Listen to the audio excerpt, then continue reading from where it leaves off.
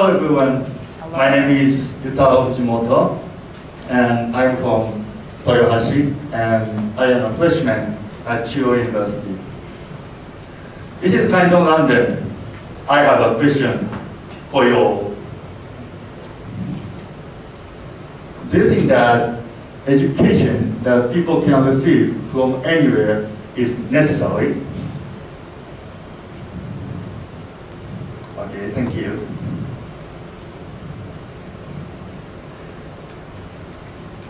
I will tell you why I asked the question. I had trouble getting along with people when I was a junior high school student. And by the way, while I was a junior high school student, I belonged to the baseball team and I had a baseball practice 4 days a week.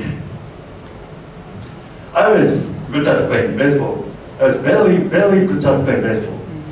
So, and I even got a scholarship. However, because of my bad school record, I was not able to enter the high school that I wanted to go to. After that, I found a high school in Kanagawa where I could continue playing baseball. However, when I took classes, I couldn't understand at the level I was expected as a high school student. As a result, after I graduated the high school, I ended up studying for the university entrance exams for another 2 years. Looking back, if I had instead attended classes from home when I was 15, I wouldn't have experienced these things. Therefore, I want to share my idea of what I call unusual space education.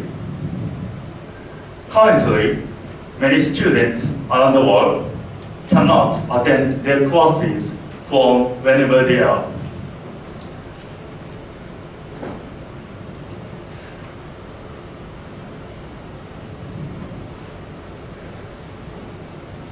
I personally experienced this when I was not able to receive my school record because I was frequently absent from my school. Some people may think that cram schools or free schools can be alternatives. However, these alternative schools are expensive for students and there are very few of them in the countryside.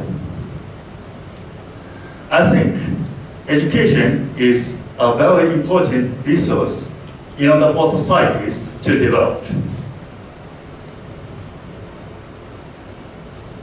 So, we have to change a learning environment immediately. Then, I want to refer to what I think the most important goal in Sustainable Development Goals. According to the Sustainable Development Goal 4, Target 4.1, by 2030, ensure that all girls and boys complete free, equitable, and quality primary and secondary education, leading to relevant and effective learning outcomes. So, please have a look at the slide. 3 billion. Do you know what this number represents? Nobody? This number represents that there are about 3 billion people who are not well educated because there are not enough schools around the world.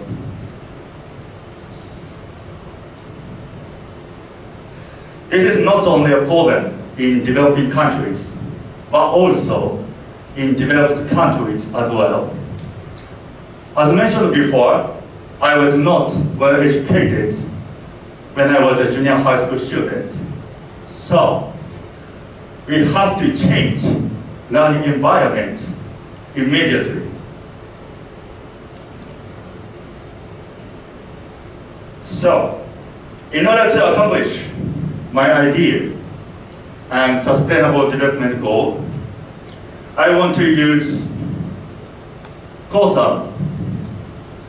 COSAL is a general term for leading-edge technologies, such as VR, AR, and MR. These days, due to COVID-19, most students are attending their online classes by using Zoom. However, this is not a good educational environment for students.